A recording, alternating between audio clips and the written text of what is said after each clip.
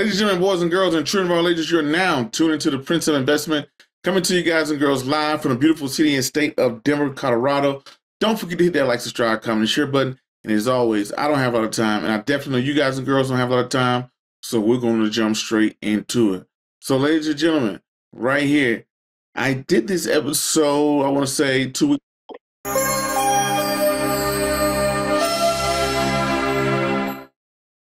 Ladies and gentlemen, boys and girls, and children of all ages, welcome to the Prince of Investment. I'm your host, Prince Dykes, coming all the way live from the beautiful city and state of Denver, Colorado, via Honolulu, Hawaii.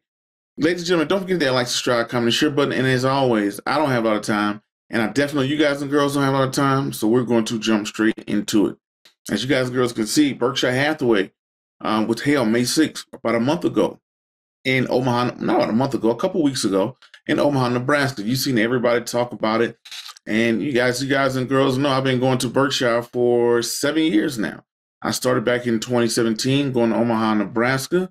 And I was there for the 2017 meeting, the 2018 meeting, the 2019 meeting. Then we all know what happened in 2020, kind of rhymed me a little bit. But we all know what happened in 2020. So they didn't have a meeting in 2020. They did not have a meeting in 2021. But they had a virtual. They just did it online. I think they had the same venue, but Warren and Charlie Munger just got up and just spoke. They didn't say anything. They just got up and spoke. So, so 2021 and 2020 didn't have anything. 2022 was the return. I was there for that. It was a little sticky in 2022 because, you still had the COVID restrictions. You had to be vaccinated. You had to have a vaccination app. You had to the cleared app to make sure you was cleared to come in. The vibe was a little bit off, but it returned in 2023. So in 2023, we're back. Here we are. This is like the first time we was really back without the COVID run, without anybody getting scared about anything, without, we just kind of felt like, hey, we're finally back. Now, me personally, I wasn't back all the way. I had a crazy schedule that week. First, I started out, I was in D.C. at the Jelloff Boys and Girls Club, awarding stocks and books to kids. So congratulations to those kids. Graduating the Wesley Learns book program, teaching kids about investing, credit, and insurance. And then soon after I left the Boys and Girls Club, I drove down to D.C. to see a good friend of mine's. Retired from the United States Navy. I spoke at his retirement ceremony. And when I got done with that, I immediately got onto the plane and flew to Omaha. So I got into Omaha about 9, 10 o'clock at night by the time I landed.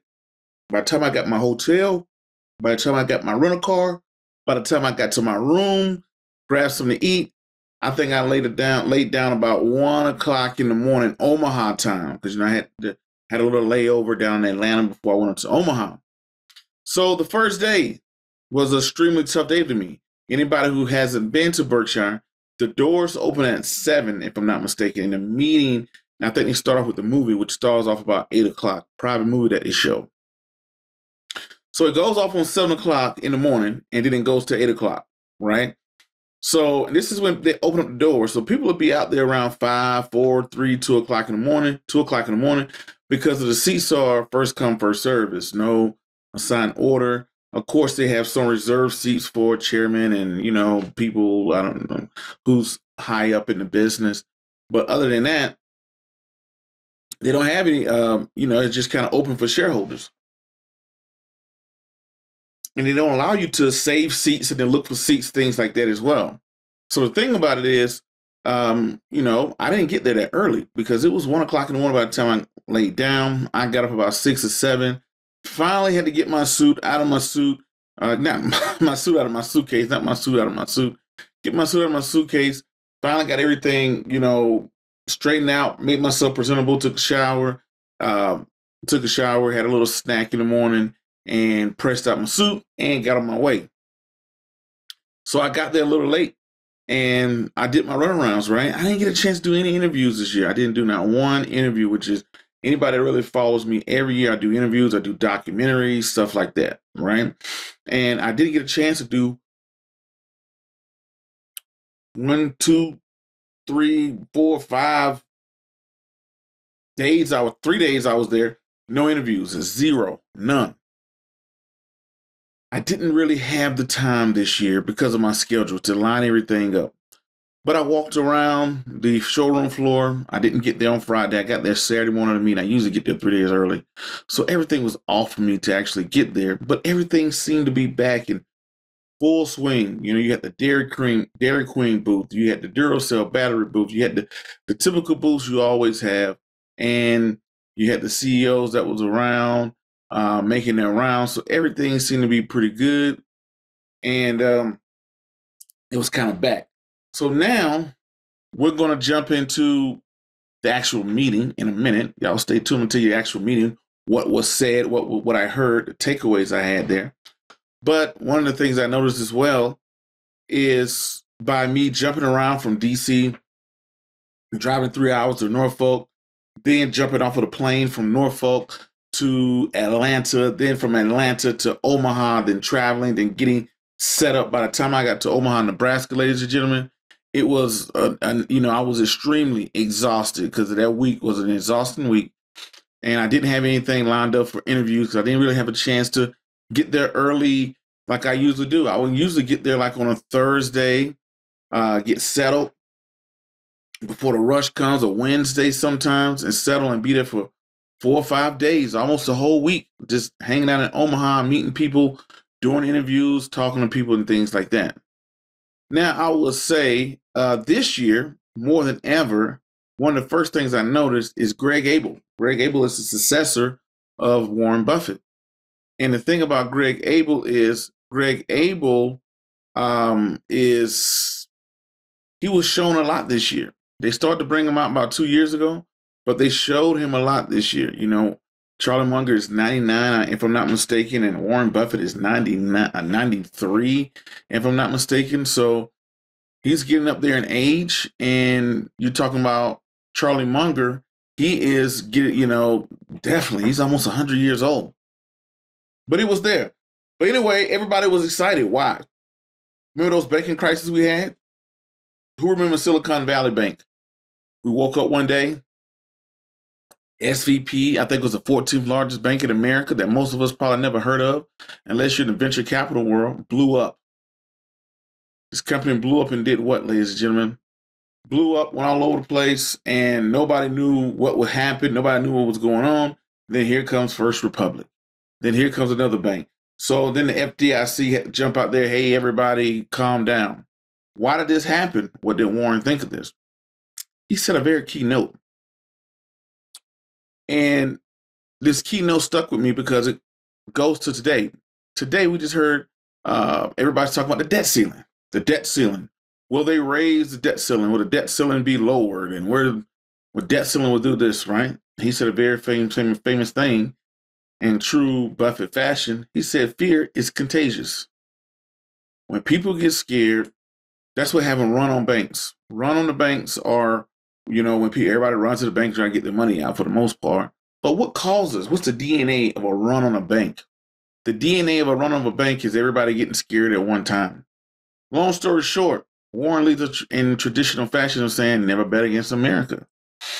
And another thing is his stock that he holds, a master stock that he holds, is Bank of America.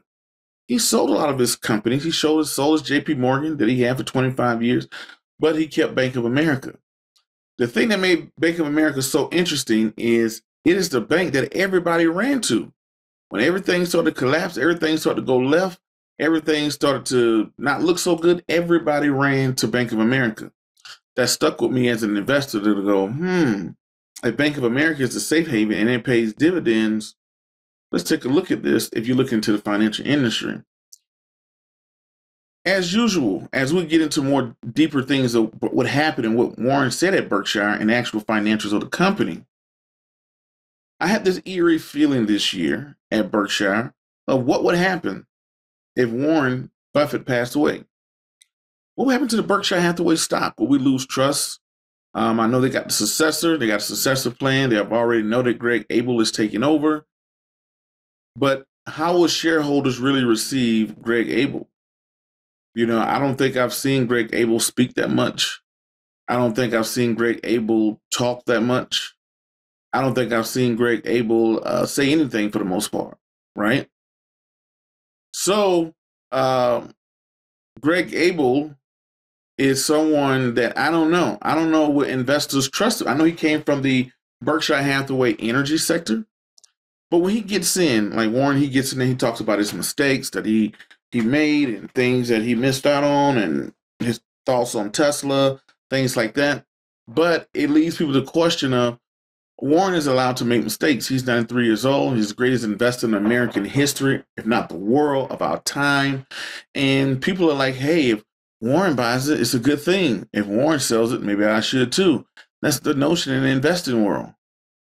But if Warren passes away today, tomorrow, things like that, will shareholders lose trust into Warren? I mean, to Berkshire Hathaway. You know, you're talking about it, ladies and gentlemen. I mean, in the next 10 years, it'd be pretty shocking and astonishing if we have Warren Buffett and Charlie Munger still here in the next 10 years. And even though Warren has said it a million times, I'm not running the day-to-day. I have Ted and Todd Combs. I think it's Todd Combs, Ted and Todd Combs, and all the great people behind the scenes that are running Berkshire the day-to-day. They may check things with me. I'm not doing as much. Will shareholders take that? See, many Berkshire shareholders bet on Berkshire because they feel as though, hey, it's a good, it's a good bet. It's Warren Buffett's company. He's at the helm, right? But we all know the market doesn't trade off of fundamentals. You can have awesome fundamentals. I've seen companies where they've had amazing fundamentals, but their stock is trading low, inefficient market. I've seen some companies who have horrible fundamentals. Stock is trading high multiples, depending on what people feel, what people think. We all know the market is ran by emotions, not by fundamentals. And what would happen? What would people think? What would people say if Warren Buffett is no longer there? That was my biggest question this year. And I felt like Warren wanted to let everybody know everybody was going to be in good hands. But, once something happens to him, you're 93 years old. I don't know if he has a terminal illness or whatever, but we all know that eventually something's going to take you out in life, whether you're in your 30s, 40s, 50s, 60s, 70s, kids, teenagers. We all are not going to be here. We're all just living here to have an experience. We don't know when that will happen. But as you already know, as you increase your age and you're 70-something years old, then that increases your probability of something happening to you even more, right? So that's always been my question, ladies and gentlemen. What will happen to Warren what will happen to Berkshire once Warren Buffett and Charlie Munger are no longer? And you have the two new faces of Berkshire led by Greg Abel. And now Greg Abel is speaking in front of the world. Will people trust him? Now, Warren is like everybody's grandfather. He's like the old grandfather, if not great grandfather, to many investors. What would be said and done when he's no longer here? Will we really trust him? Now, Warren said a bunch of things. He talked about his earnings. He talked about some of the bloodlines of his companies. He talked about the U.S. economy, how he felt about it, how he felt things would be in 2023, and so many more things, right? And I want to get into those. But before we get into those, I want to take a break, a very big break, not a break, but a quick break, a very quick break. Why did I say big break? I'm going to take a very quick break. And after that break, we're going to come back with more of the Prince of Investment right here with Prince Dykes.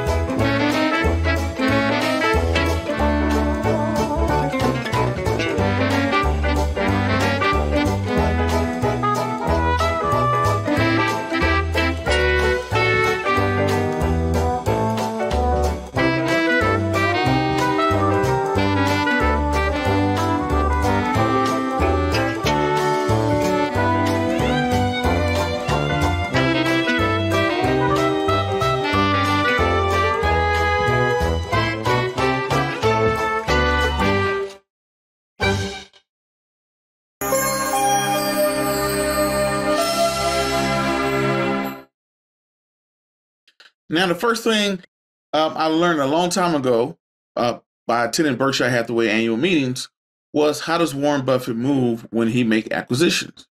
They said sometimes, this kind of blew my mind when I heard this for the first time. You can buy things. You can buy things with cash, and you can buy things with stock.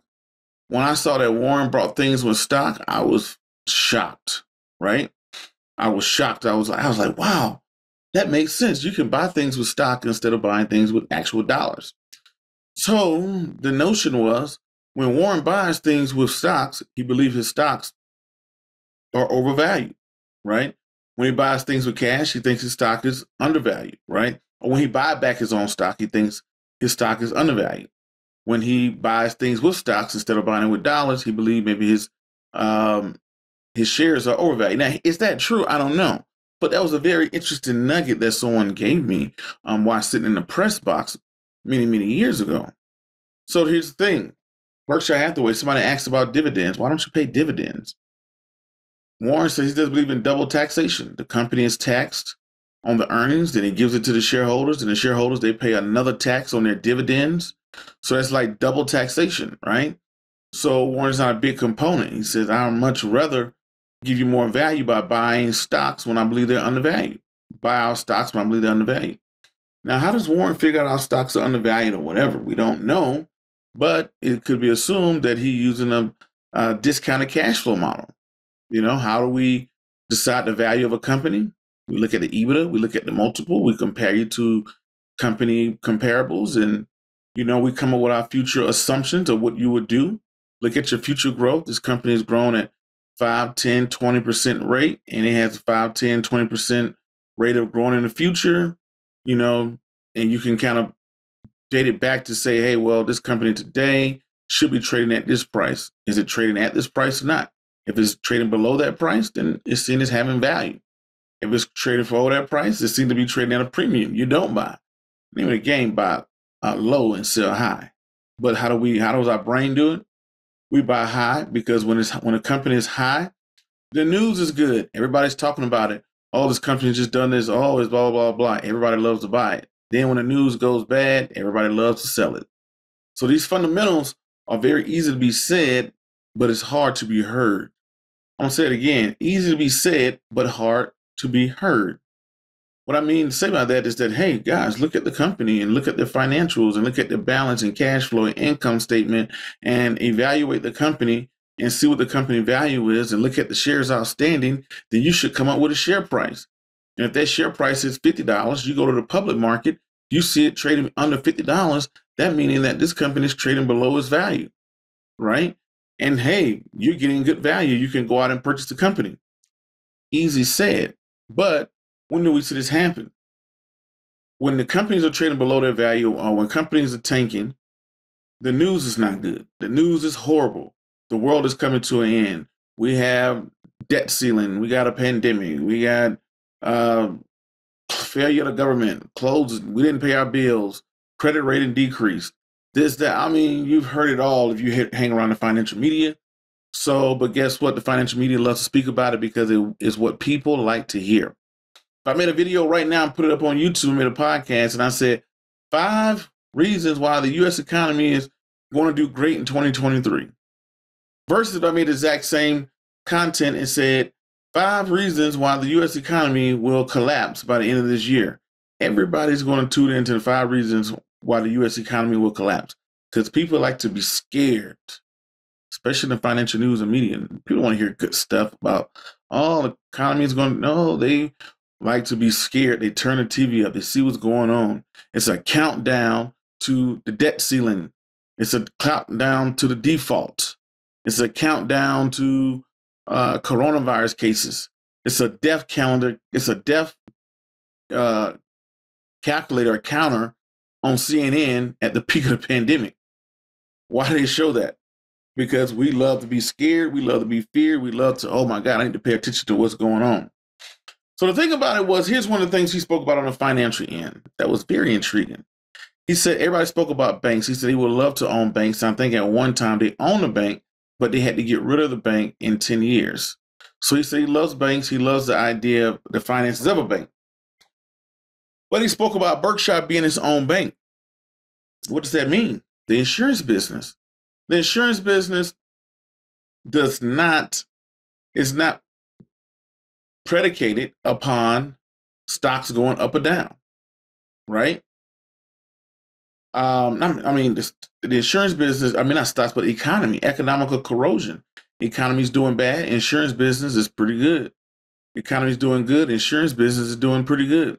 Economy's going sideways. Insurance business is doing pretty good. The insurance business stays consistent, ladies and gentlemen. So with that being said, that's their bloodline. They don't have to worry about employees and customers and things like that. Because guess what? Every month, no matter what the economy is doing, we're all going to have car insurance, homeowners insurance, life insurance, healthcare insurance, some type of insurance. And that's a good business to be in because every month that you pay your insurance, this money is going to Warren. He can take that money. And I think they own Geico and other insurance companies. They can take that money.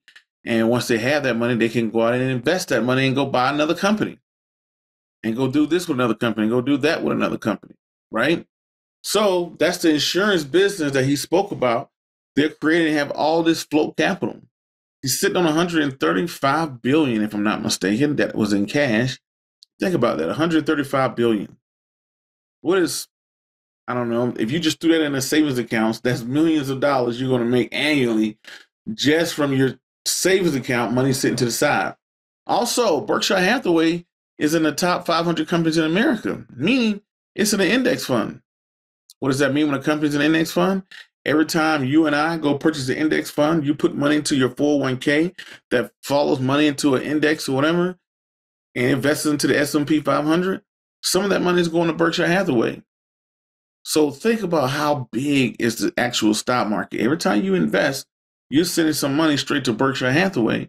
In return, they can sit on the capital, wait, make a big mammoth investment into a new company, and those type of things. So also, I want to speak about another bloodline. He has Bank of America, Apple. He said, I don't know what Tesla will be, but I know what Apple will be in 5 years. Apparently, they're pretty bullish on Apple. So Apple is a big holding. Another big holding is oil, Occidental Petroleum. He didn't speak a whole lot about it because it's a publicly traded company. But he said that, hey, they believe in it. They think they got great management and they're in great position in the Persian Gulf for oil. So I was very surprised to see that. Oil had an amazing year in the summertime. Then it went to crap. The thing about oil kind of reminds me of gold. Well, it is a black gold. And what it does is, the money is, when the economy is going down, it'll just spike one summer. Oil consumption will spike. Prices will just shoot up. Maybe not this summer, but next summer or 2 summers from now, oil will just shoot up. During the pandemic, oil prices were in the dumps.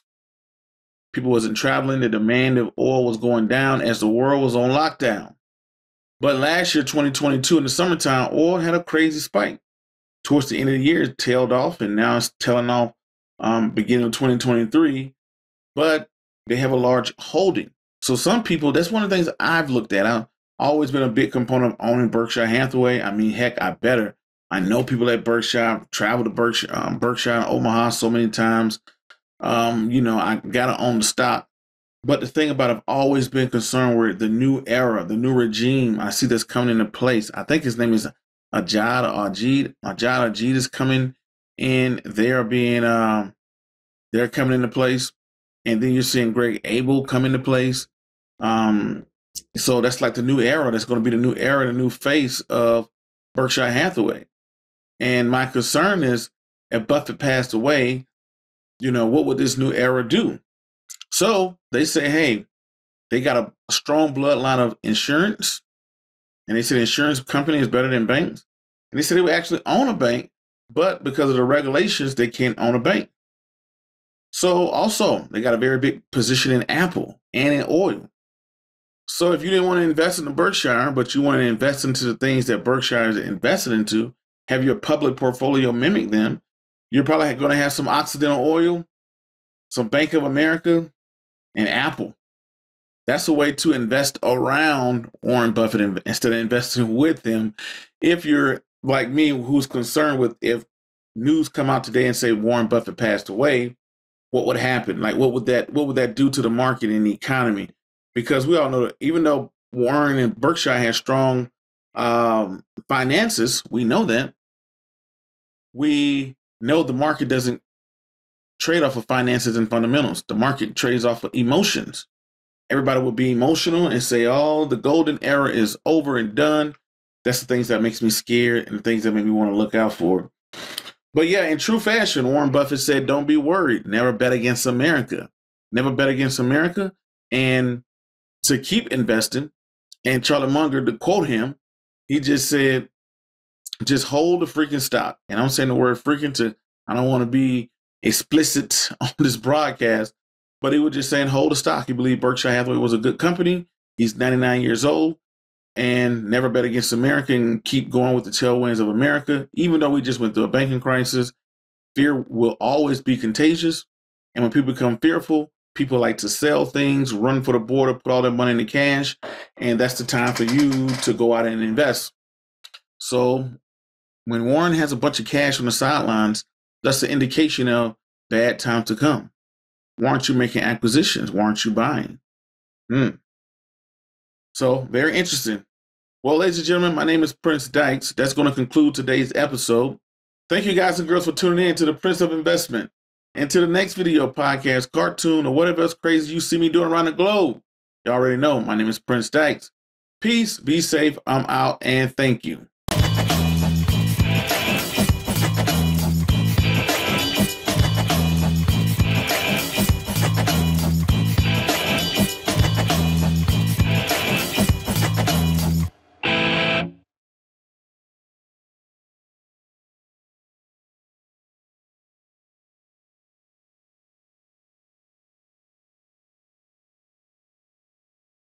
Thank you so much for watching ThinkTech Hawaii. If you like what we do, please like us and click the subscribe button on YouTube and the follow button on Vimeo. You can also follow us on Facebook, Instagram, and LinkedIn, and donate to us at thinktechhawaii.com. Mahalo.